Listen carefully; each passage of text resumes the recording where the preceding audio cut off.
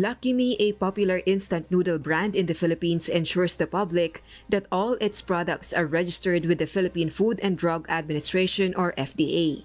This comes after Malta and Ireland issued a safety alert about a specific batch of Lucky Me instant noodles products due to the high presence of a pesticide called ethylene oxide. In a statement, Lucky Me disclaimed that ethylene oxide is not added to Lucky Me products. To control the microbial growth typical of agricultural products, pesticide is a commonly used treatment in seeds and spices. Traces of ethylene oxide may merely show when the raw materials are processed into seasoning and sauces.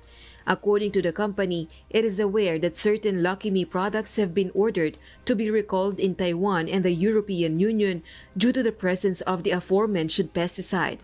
But the recall affects a variety of products from other companies, including ice cream, sesame seeds, spices, and calcium carbonate supplements, among others.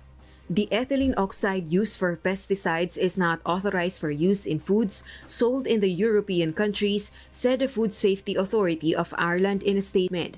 While consumption of the contaminated product does not present an immediate risk to health, if this pesticide is continued over a long period of time, there may be health issues.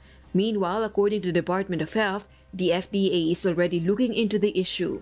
Ito po ay tinitignan na ngayon ng Food and Drug Administration. No? Ito pong type nitong pagkain na ito na atin pong pinapahold muna because of apparently, no? Apparent pa lang po ito dahil it is under investigation. Kailangan pa ho natin i-verify yan base po sa gagawing proseso ng ating Food and Drug Administration.